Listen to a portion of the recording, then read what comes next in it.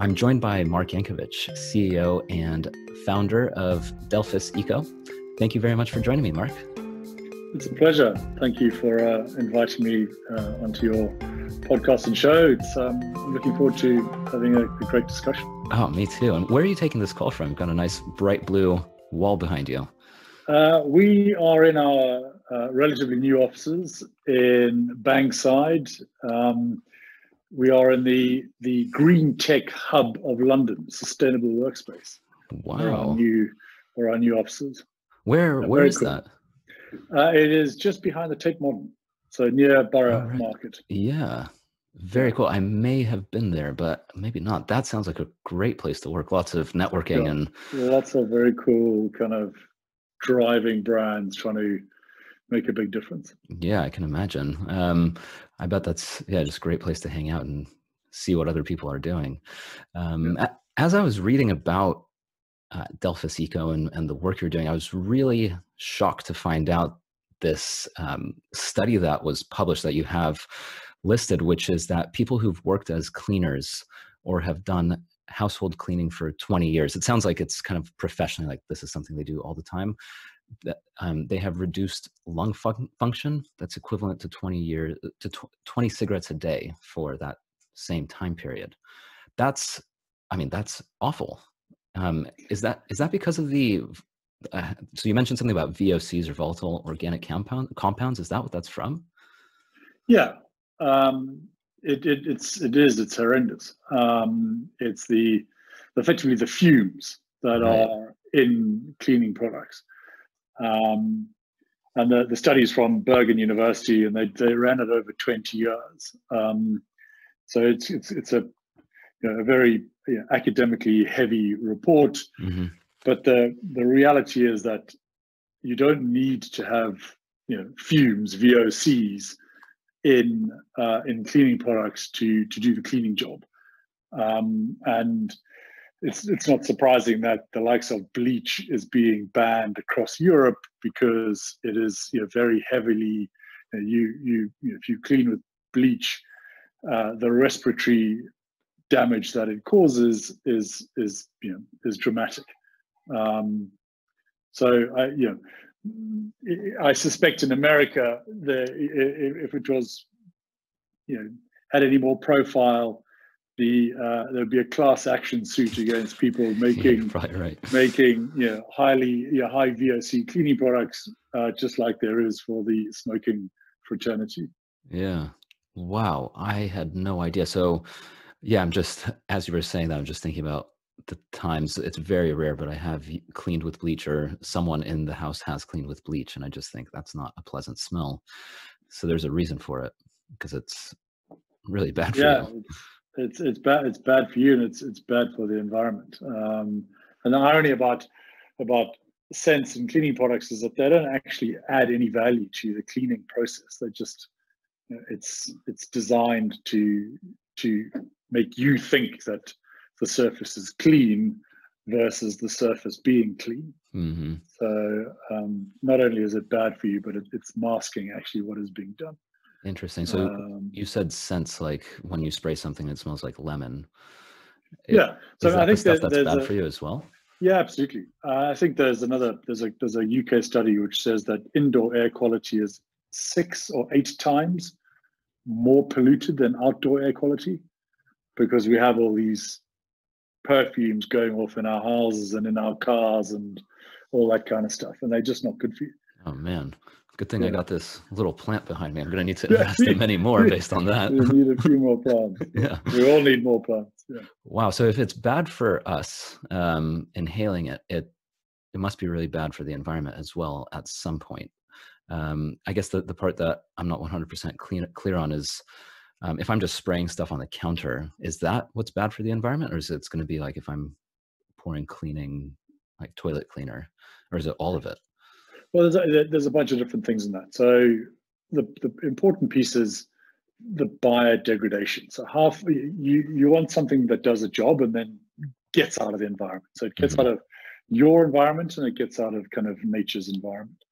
So you want something that can you spray on a surface, it doesn't chuck off a huge amount of kind of gas, and Right. you breathe it in.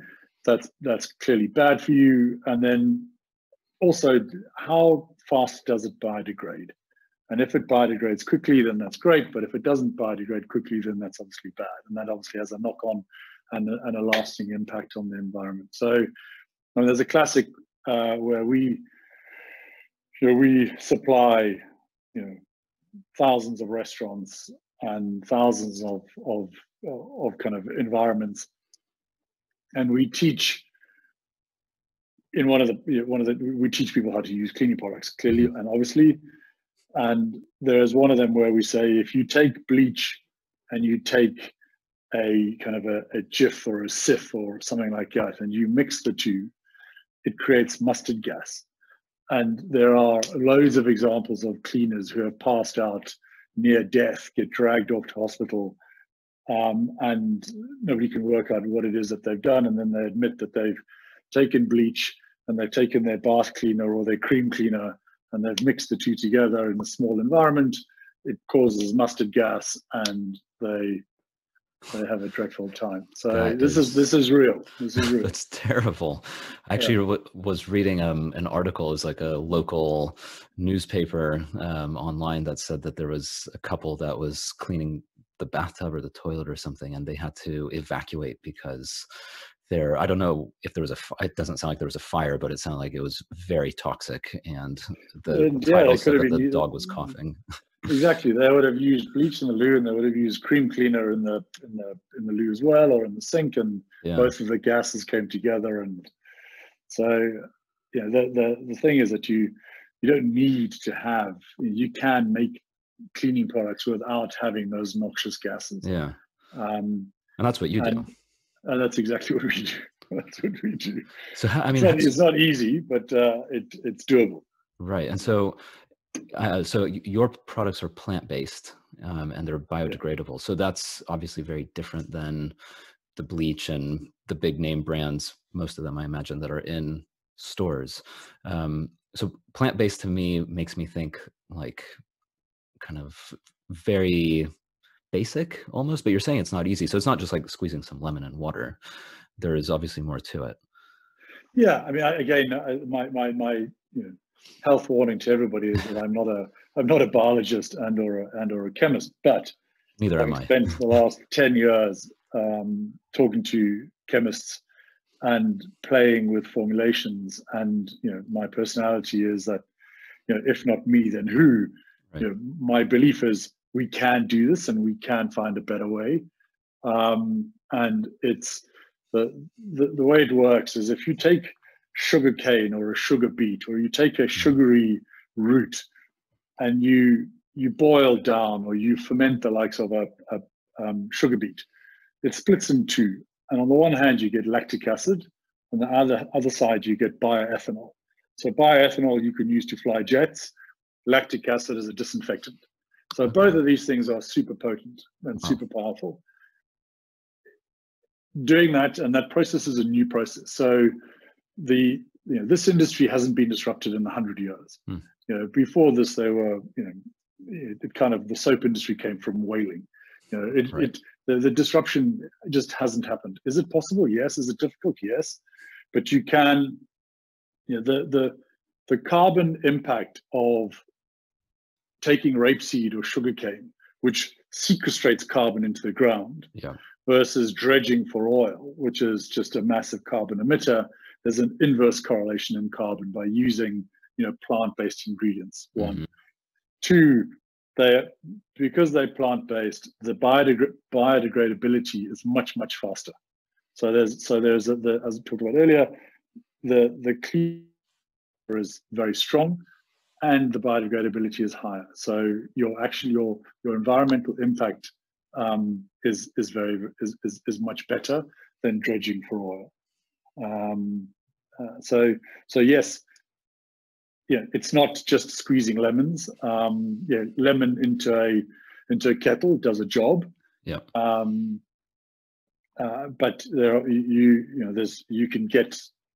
we've got organic citrus that we use in all of our descaling products that do a fantastic job. So the idea is that they are safe for the environment, and I saw that there's a lot of really positive reviews on your website about how well the products work, and you have a wide range of them. So, I mean, I guess maybe this is just the mentality of we were talking about bleach. You know, it's hard for me to believe almost that cleaners can be safe for the environment and for the people while cleaning so effectively. So is that why it's so difficult or why it's challenging rather, to create such a good product, is being able to kind of toe the line of having really effective products and at the same time making sure that they remain safe for the environment? I mean, there's a couple of things. I mean, one is it's just new technology. It's new chemistry, and it's finding a better way. And that's what's important, is that we have to try really hard to find a better way. We've got a great example. We supply the Trafford Centre, and they clean 5 miles of brass every day. 5 miles of brass. That number just knocked me off my chair, and I was like, the poor guy using the traditional brass cleaners, which I'm sure you've used, huge solvents, burn your eyes, and this guy is doing it, or this team is doing this every day for 5 miles. And I went to our chemist and went, surely we can make a brass cleaner that is solvent free. I said, well, we'll have a go. Backwards, forwards, backwards, forwards, backwards, forwards. They tried, no, it doesn't work, do something else. Feedback with the team at the Trafford Centre. Eventually, we have created a solvent-free brass cleaner, which they absolutely love. So is it applying some, intelligence and rethinking how we do this? Yes. Can we get to a great result? Yes, you can. The problem with society is that the eco cleaning products that you and I remember from 10 years ago, they were very ineffectual, and everybody got the impression that, oh, this stuff doesn't work and it's much more expensive. Exactly. And very sadly, that legacy still carries on today. They go, stuff no eco-friendly product can possibly be as good as the nasties that Singe My Nose has, or and they're much more expensive. And the reality with us is, for a decade, we've been selling our products into the commercial cleaning world. So we've had to go up against the nastiest of the nasties and compete on provenance and effectiveness and on price, because nobody in the industrial cleaning space cares about paying a premium for any for a better product. Yeah, it's got to work first and foremost. It's got to be price competitive, and then the eco piece comes third. So yeah, I would imagine for a cleaning company that eco messaging isn't a priority even for their clients. I would, from my point of view, I would imagine that their clients just want the job to get done well. And that's changing incredibly rapidly. And I think it's changing. It's changing for a bunch of reasons. I think the awareness now is everywhere that we've got to fix this. Right. The government declaring a climate emergency, the SDGs now coming out, and every major company going, we need to start thinking about how we fit in with that. The emergence of B Corp and their methodologies and their kind of principles coming through. So your old school big corporate is now turning around going, well, we need to have a sustainability policy, and within our sustainability policy, if we want to hire good staff, we need to talk about this stuff, and we need to live and breathe it. And what can we do from a supply chain perspective to fix this? And we're a very simple answer. So we're a very simple tick box. Well, you can use this nasty product to clean my school, or we can use this nice product to clean my school. Yeah. Which one would you like?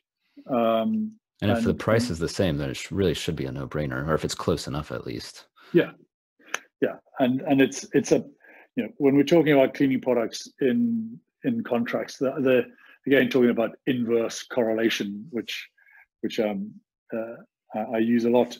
Mm-hmm. The price of cleaning a building versus the environmental impact that cleaning product has when you pour it down the drain is not comparable. It costs nothing to clean, desks and floors. It literally costs, less than pennies. But when you then pour that soapy, bucket down the drain, and that drain goes straight into the Thames, because it's probably not going through, it's not getting poured down a loo or a sink, which then goes into a water recycling facility or a waste recycling plant. See. So you see the the street collectors, sweepers, just opening up their tanks and pouring all of the water and whatever down the drain. That goes straight into the watercourse. So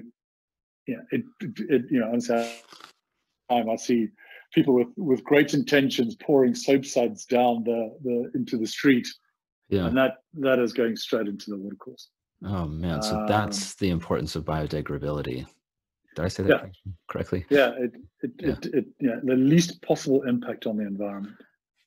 That makes a lot of sense. So it's so you basically want it that by the time they pour it into down the drain, well, first of all, hopefully they don't, but you can't control those things. So what you can control is what is in the bucket that they end up pouring. So you just hope that by the time it reaches the Thames, it's all pretty much gone. Well, that's why I go on about phosphates and phosphonates. Right. So, and EDTAs you asked earlier, we don't have any phosphates in any of our products. Why? Because phosphates do not. So what should happen is that any waste water from the cleaning process, whether you're domestic or whether you are commercial, should go down a sinkhole or down a shower or into a loo, because that goes through a waste purification plant facility somewhere. Makes sense. So it should get cleared out in that environment. Mm. Phosphates don't. So phosphates do not get taken out in the wastewater recycling facilities. They go, and then what happens is that water then just gets pumped into the watercourse. So that'll go into a river, or it will go into a river, and then wherever that goes into the sea. So when you see algae blooms, mostly in Florida, but they happen all over the UK, it's basically phosphates getting pumped into the watercourse. Kills fish, kills all sorts of things, nasty.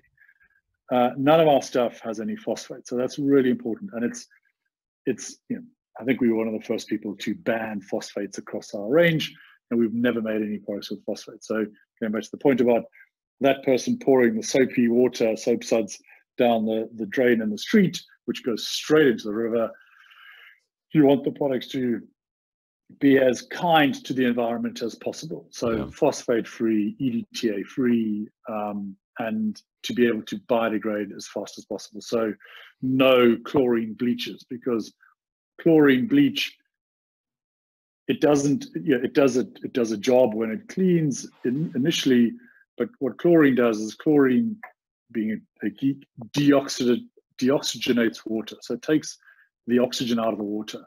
Right. Therefore kills what's living in the water, and it doesn't biodegrade particularly quickly. So it continues to deoxygenate water as it goes down through the watercourse, and continues to kill as it goes through the watercourse. So that's why we should ban bleach instantly, because that's just shouldn't happen. Well, that's why the work you're doing is so important, because if you can compete with bleach, and if you can do as well as bleach can do, then for anyone who wants to protect the lovely animals that live near and in the water, that's a really easy way to do it. Is just stop using bleach and switch over to Delphis. Yeah, that's exactly my pitch for the day. Good call. Absolutely. It makes a lot of sense, and I appreciate you explaining that, because I didn't really understand where exactly where the products make such a negative impact. I mean, the standard way. So it's because it sounds like it, in many ways, it ultimately does end up in the waterway. So if you're able to make it significantly less harmful, then you're doing a whole lot of good. What you mentioned B Corp, and I'm just really curious. Is Delphis Eco a B Corp as well? Yeah. So that's I'm kind of familiar with B Corp. I've seen it sort of on the internet, and I've looked into it. But what exactly is it? B Corp's very cool. So they are their principles are you a business? So you're a for-profit business, Nice. but you have a strong social ethos and a strong environmental ethos. So to become a B Corp, they've got a horrendous number of questions you have to go through. So they don't make it easy. They don't make it easy, and lots of people can't get it. That's good to know. But yeah, they're the brands that are really striving to get B Corp you have to write it into your articles of association that you have a strong environmental ethos and a strong social ethos, and that you care about not only your employees but the environment and everything else that goes around it. And there are loads of checks and balances which they check off on you. So it's really important that I think all companies should strive to have that ethos, because we're not a social enterprise. We're a for-profit business, but we think with a very strong social ethos and mentality. And I think that's critical for businesses going into the future. What I love about that is it's specifically for profit companies, and it just goes to show that you don't need to give up being a business, being interested in making a profit and also simultaneously while doing good in the world, whether it's for people or the planet. And I think that's so cool that they're really encouraging that, and they don't make it easy. So do you get checked up on? Yeah.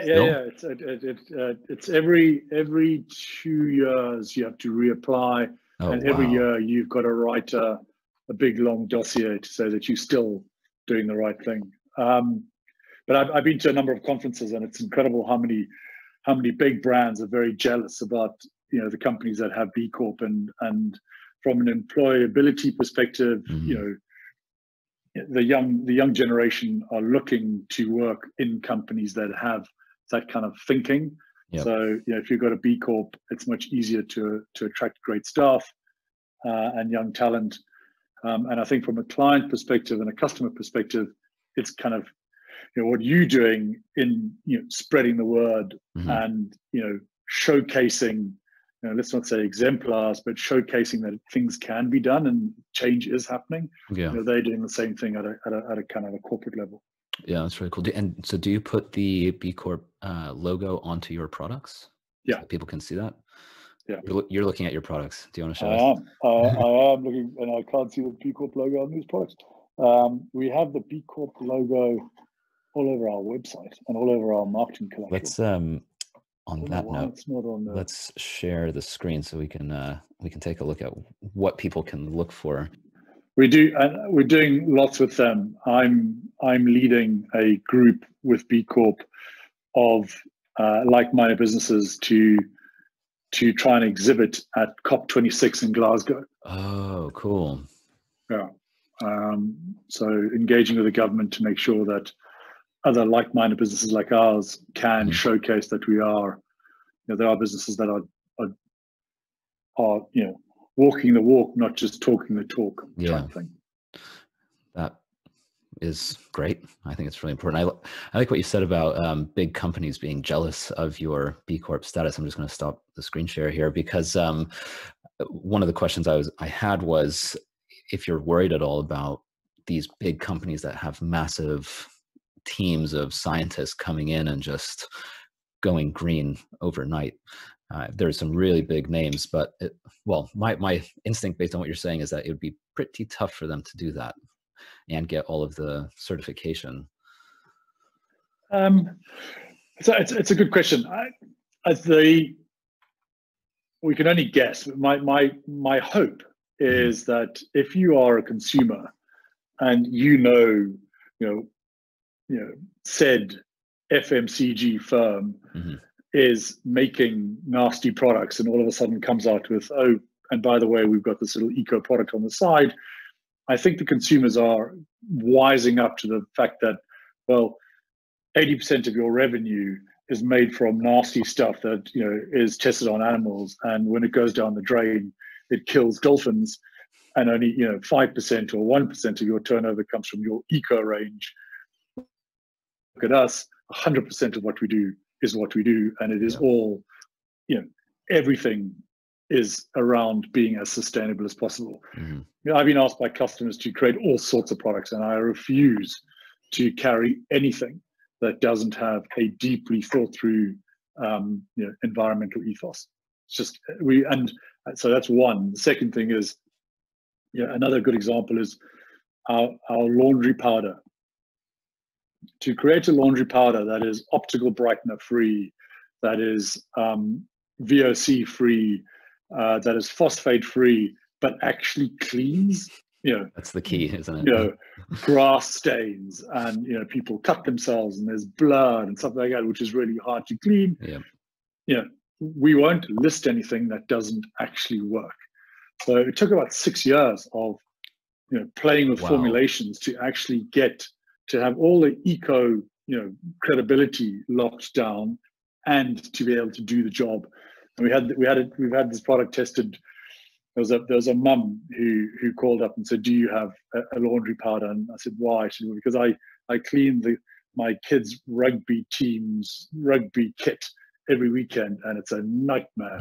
I imagine. And I said, "Try this." And she came back and went, "It's the best thing she's ever used." So, you know, we've now launched a laundry powder, which we sell to. It's in an 8 kg bag, so it's not really domestic. Yeah. So we sell it to, you know, hotels and people like that. But we're in the process of putting it into smaller pack size so that, you know, people at home can use it too. That's awesome. Are you going to do a laundry liquid as well? So we're trying to we've got a softener which again works in low temperature. Yeah, all of the above. Yeah, it's again, optical brightener free, VOC free, you know, phosphate free, etc., etc. So the things you have to think about when you're, because you said it has to work in low temperature. I didn't even consider that. So you have to test all the different ways. The laundry thing, we even cooler. We're working with a company at the moment. I don't know if you know a company called Notpla. They make seaweed sachets. So at the last London Marathon, they were handing out little sachets of water. Yeah, not PLA. Yeah, Notpla. Okay. Yeah. So so we're working with them.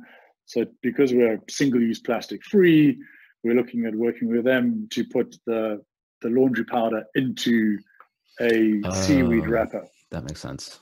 That's a great way to do it. Yeah, that's a very common way that people are doing it now, isn't it, already? But it's all plastic. Oh, I see. So obviously the seaweed's not plastic. Yeah, and it's edible, isn't it? Yeah. Like you can just, that's what they would do. The runners would just eat the water. Yeah, but don't eat the laundry powder. No, certainly not.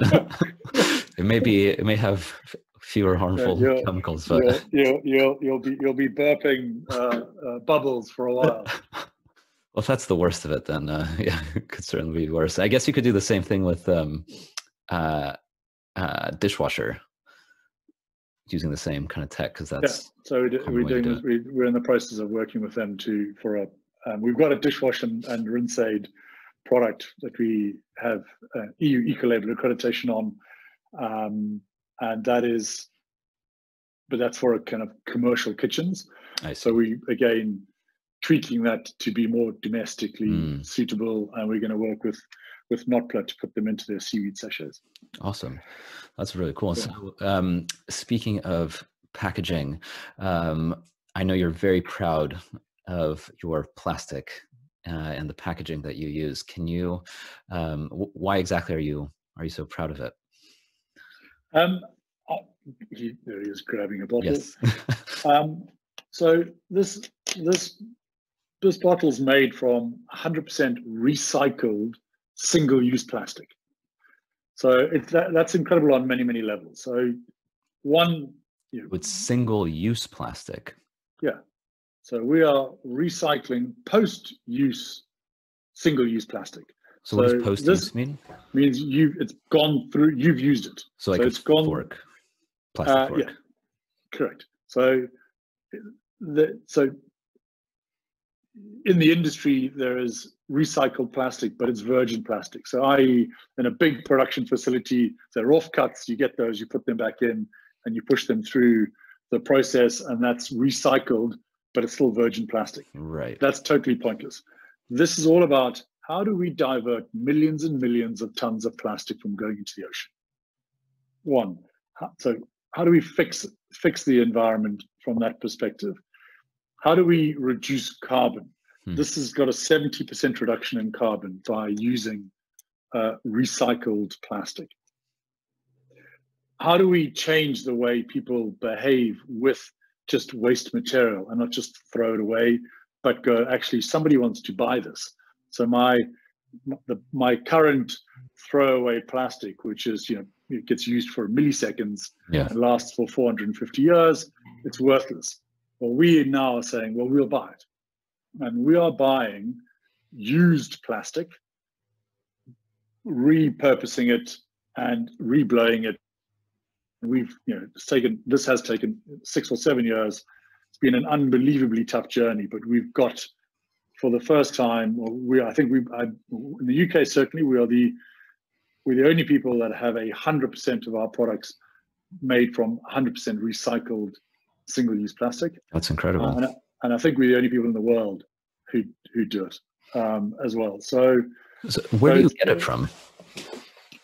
At the moment, we use the two big waste collectors. Veolia and Biffa pretty much have a 50% market share across the UK, collecting local authority waste. At the moment, we are using just milk bottles. So when your rubbish gets collected from outside your home, it'll go to a kind of a sorting environment, and then they'll sort out cardboard, glass, metal, wood, whatever else gets picked up. And then in the plastic stream, they'll sort that out as well. And they'll go, okay, all of the PET plastic, which is traditionally your water bottles, and then your HDPE plastic, which is your shampoo bottles, your milk bottles, et cetera, all get streamed out. They get baled up, and then up until January last year, they were shipped off to China. Right. According to Hugh Fernley and his BBC channel program, they're all now being shipped off to the Philippines. We have said we don't want that to happen. We want the bottles to be UK bottles to be collected in the UK, processed in the UK, and then turned back into a new product. So this is circular economy behavior in practice. We are taking milk bottles that are being used at home, we're bringing them back round, we're turning them into a cleaning bottle, and we're selling them back to people to use these products back in their home. The good news is the reason they are the natural color that they are is that this is the most recyclable color. So if it's green, it has to go into the green stream, and if it's blue, it goes into the blue stream. And only 9% of plastic is recycled. Yeah, so, that's crazy. 91% not being recycled at all. And I think Westminster Council, they publicly state that 87% of all of their waste collected gets incinerated. So it actually has, everybody knows the little triangle on the bottom of the bottle. It's, triangle number 2, this is recyclable. It doesn't matter. If you live in Westminster, it's just going to get burnt. So, we've got to change that. We've got to say, listen, Westminster, I will buy your plastic waste, and I'm going to turn it around, and I'm going to send it back to the residents of Westminster and the businesses of Westminster as a cleaning product. So, and so what happens to the bottle once? So let's say I'm done using the bottle. What should I do with it? Well, you can because I've kept it this color. Right. It's the same color as the milk bottle. So milk bottles get stripped. They are the most recycled, most collected. So the reason we picked milk bottles and picked instead of the color is that that is the one thing stuff that it'll come back out. So you can, after this, chuck it straight into the waste system and it'll get pulled back out in the milk bottle stream and used again. So we'll then buy this bottle back. Makes sense. So when you say, we'll buy the material back. I gotcha. When you say chuck it into the waste stream, do you mean like actually sort it out into the recycling, or it doesn't really matter if you know? Yes, put it into the recycling. Okay. Because all of that will, as I say, will go into, it should go into a sorting facility. So it should. My fight, and one of the things we've been championing, is we launched this logo last summer at Greta Thunberg's Climate Strike Day, which is called the Recycle Plastic Rating. And we are collaborating with a bunch of brands like us who use packaging. And we've said, this is the most important thing since the invention of plastic. This is not about whether your bottle is or your packaging is or is not recyclable. It's, has it got recycled content in it? Yes. So we're completely turning the conversation on its head. Yeah. So right now we know that 91, minimum of 91% of plastic is not recycled. If I, as a brand, am turning around and saying, Mr. Recycler, I need to buy recycled plastic. And if my customers are saying to me, I want to buy products packaged in recycled packaging, yes, then right. The power of the pound, pick any brand, pick any product. When the customer's going, I'm not going to be buying your product anymore, I'm going to be buying somebody else's product because their packaging has got recycled content. And therefore I know that I'm actually at point of purchase making a difference.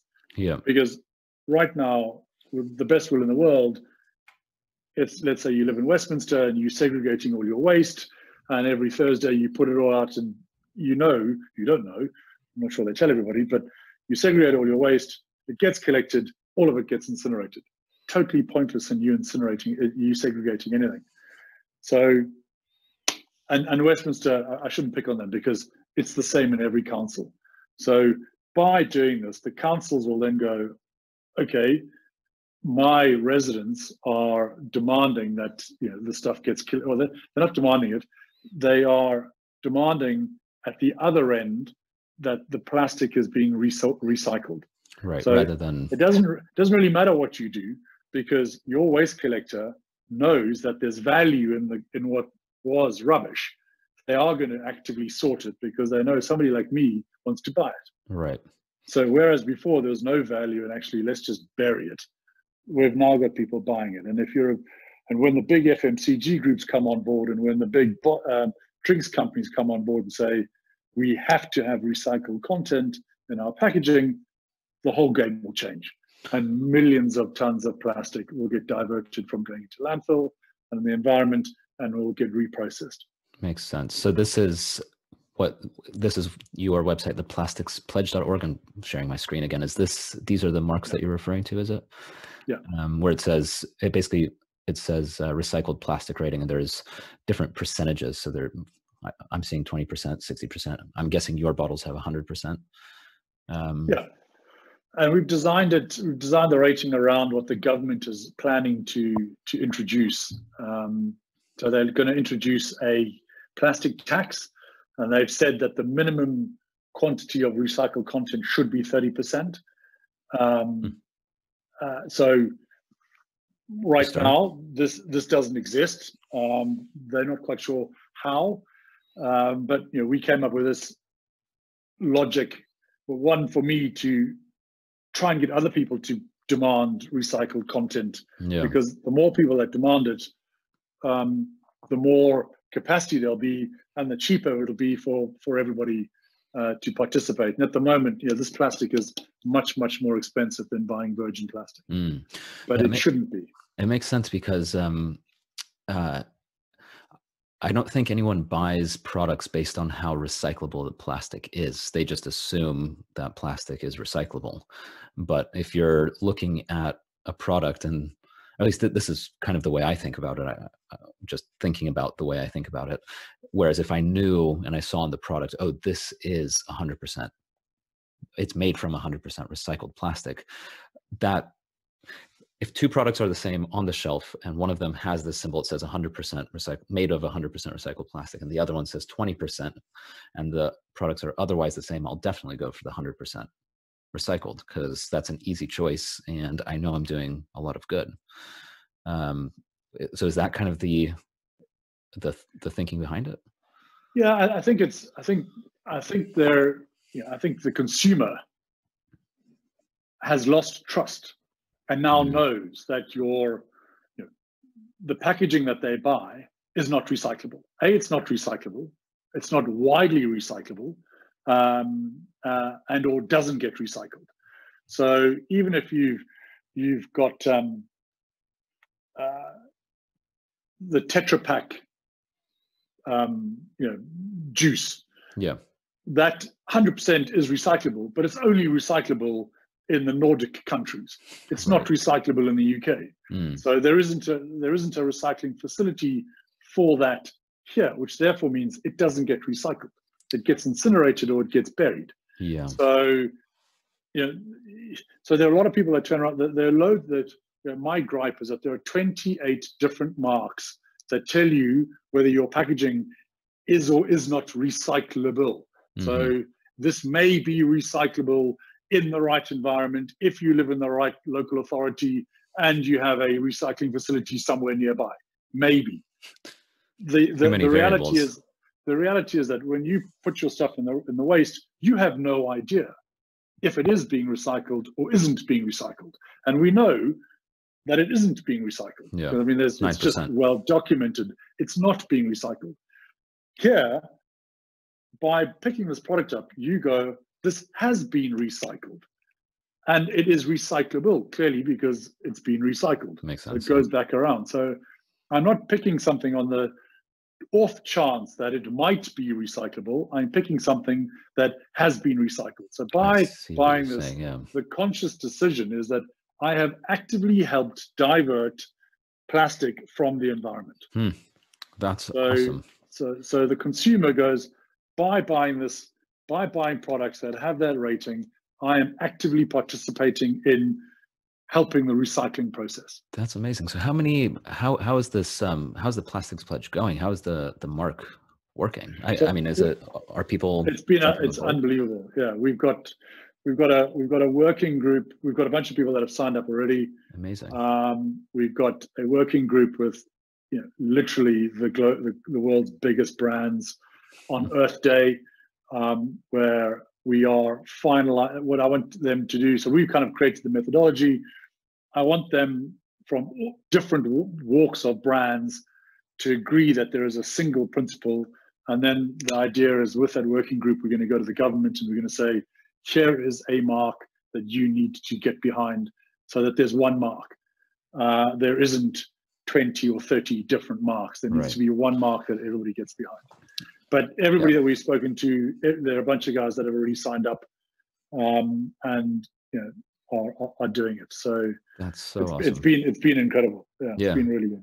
I'm really glad to hear that. I remember I went to a sustainable packaging conference here in London, and a small group. There was probably like 30 or 40 of us there, and one of the biggest issues that these packaging professionals were talking about is the number of marks and labels and little codes and symbols, and all of them mean something kind of different, but they're sort of the same. And it's so confusing it's confusing to them because there's just so many of them, but as a consumer, it's mind-boggling, and you just ignore it. You can't make a decision based on that.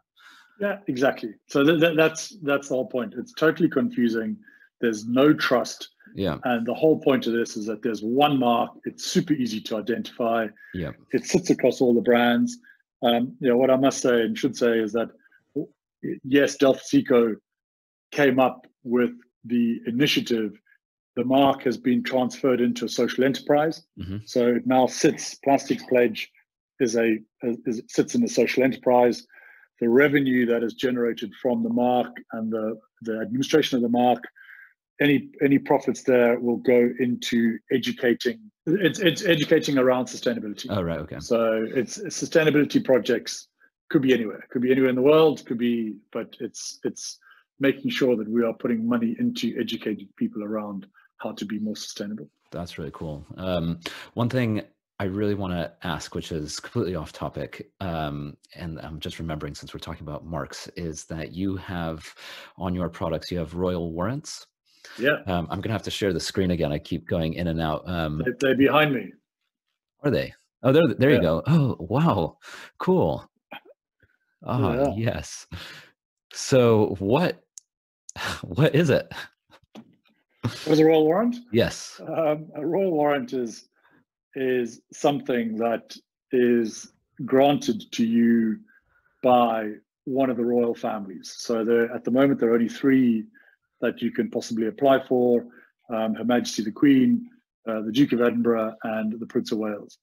And you have to supply your products and or services to one of those households for a minimum of 5 years before they will consider offering you the ability or the right to use their coat of arms on your product. So it's a huge honor. It's a massive stamp of provenance. They don't give them out lightly. In the UK, it's a badge of excellence. So wow. you have to offer great service, and your product has to work. Otherwise, they wouldn't use it. That is so cool. So how does it? How do they? Did they just call you up one day? Because you have 2 of them, first of all. So you have the Queen and then Prince Charles. Prince of Wales, yeah. The Prince of Wales, yeah. We have both.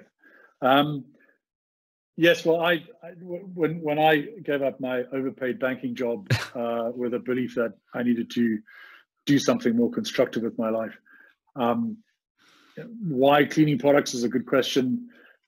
Money Week wrote an article about me saying banker to bog cleaner, which I thought was hugely amusing. And sure.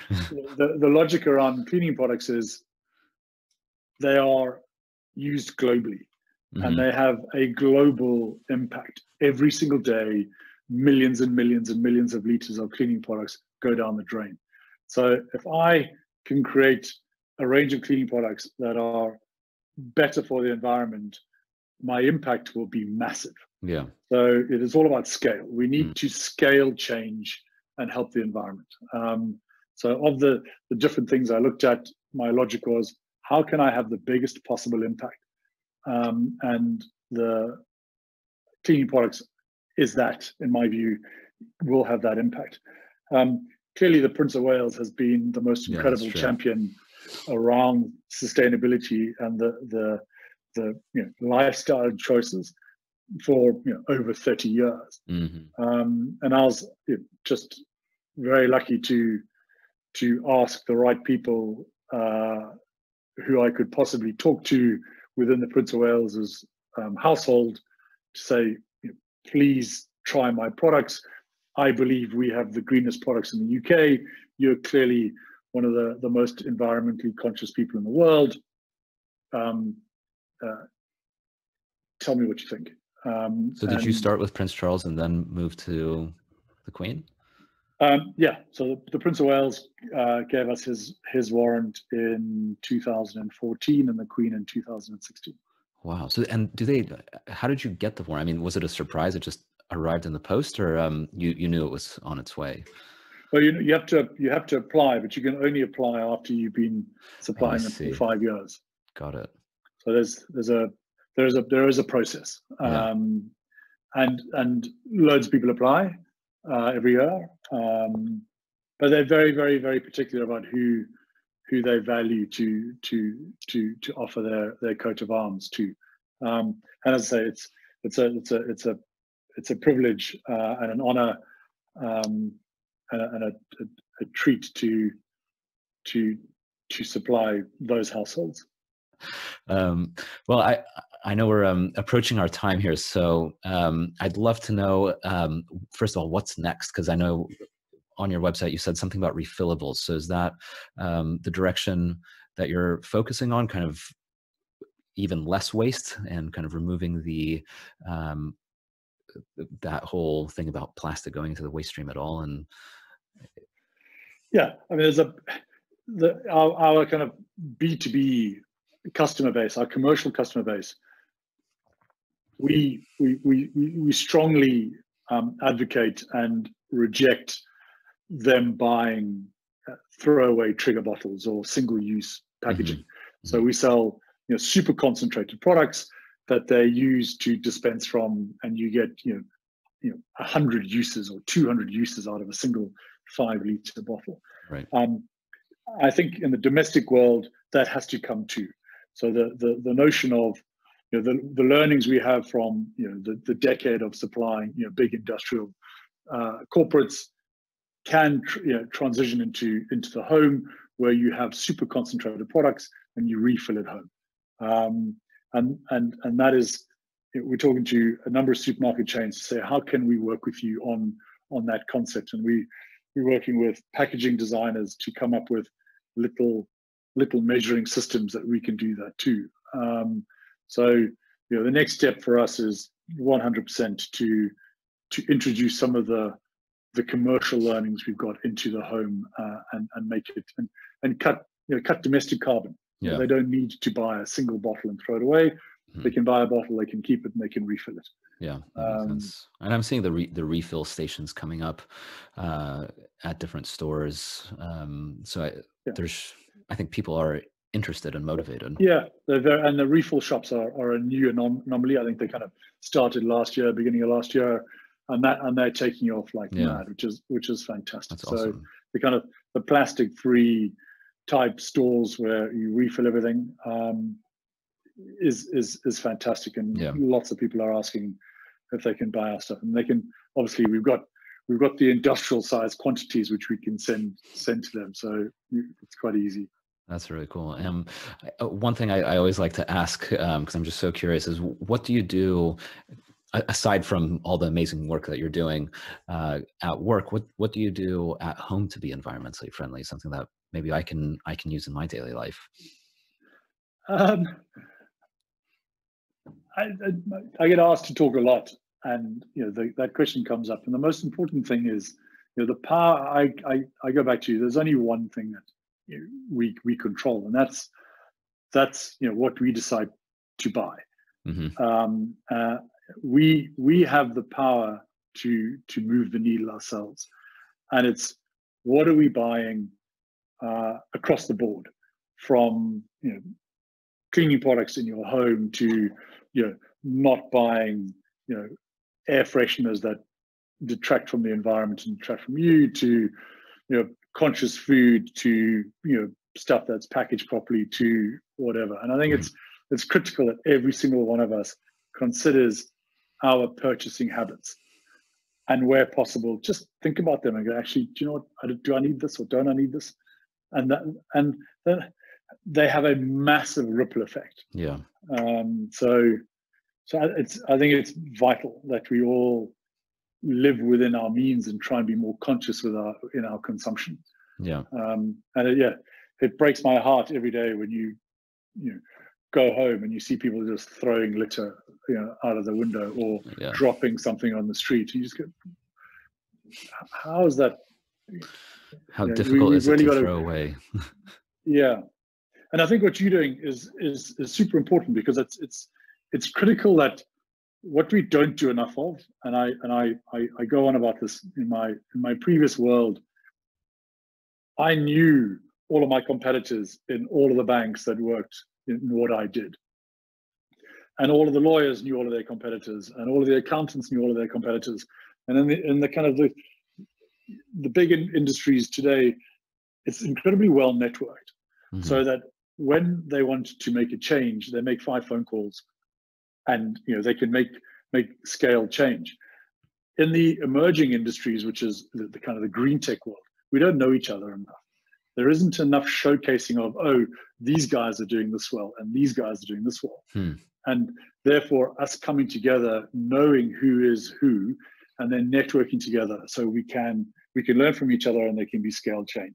Yeah. So my big push to people in the media is to go, we absolutely need to be showcasing where changes happening, and it's not just about talking about it. It's actually people that are doing it, and then other people to follow suit, and to learn from it. And we need to share, not necessarily all IP, but if anybody wants to talk to me about plastic and how we did this and how they can do the rating and how they can, reduce carbon, we all need to be sharing best practice to make a big difference. I think we're all in it together. So this isn't the time to keep trade secrets too closely to the chest. I mean, you probably don't want to completely ruin your business, but it sounds like giving people some advice and kind of showing them the direction to move in can really make a big difference for everyone, really.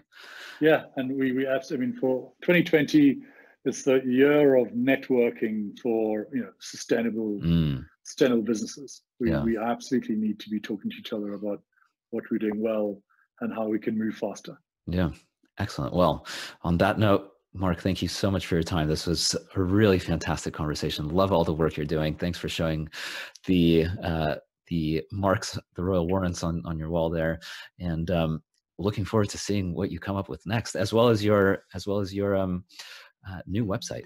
I'm sure it's going to look brilliant. Really cool. If the next, I desperately want to go sell the products in America and help America become a little bit more sustainable. So if you know anybody in America, send them my way. Sounds great. Certainly will do. Cool. Well, thanks so much, Mark.